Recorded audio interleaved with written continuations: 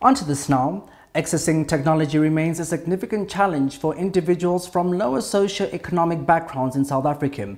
The high cost of technology creates a digital divide between those with and without internet access.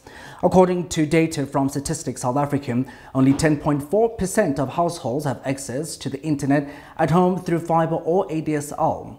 The primary barrier to access is the expensive equipment along with high monthly cost.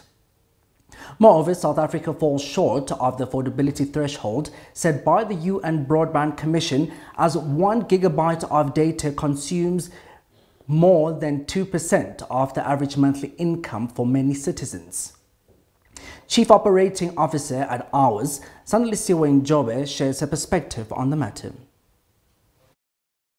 Hi, so the World Bank says that over half of Southern Africa's population lives in rural areas. However, these communities are largely unconnected. This is due to the high cost of fiber deployment and the building of cellular masts relative to the population densities of these communities.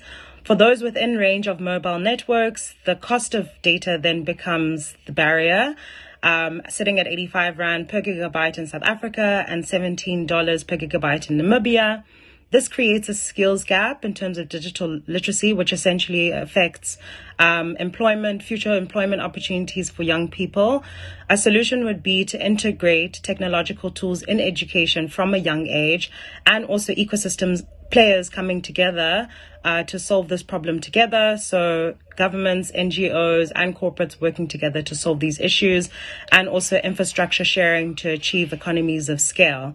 Looking to the future, satellites do propose as a solution. However, they would need to decrease their pricing to make it more affordable, and also looking at increasing the speed of connectivity.